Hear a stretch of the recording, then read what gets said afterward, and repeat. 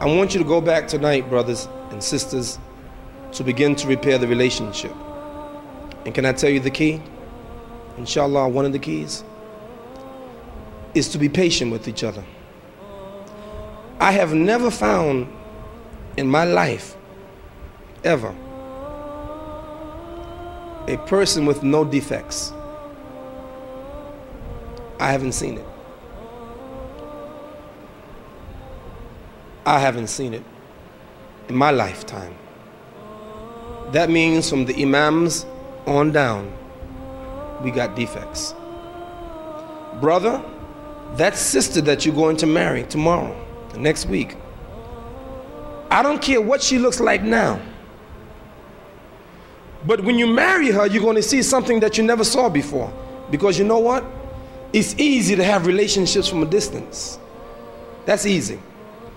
That sister appears to be so nice. Oh, she's so submissive. Until you get married. But brother, because you're going to find something in her that you don't like.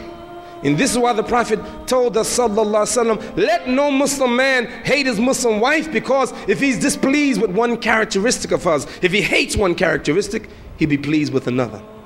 Because when you marry that woman, she's a package deal. And with that package comes the good and the bad, the beauty and the ugly.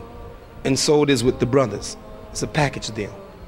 And so one of the great things, the great keys, is to be patient with those things that you don't like.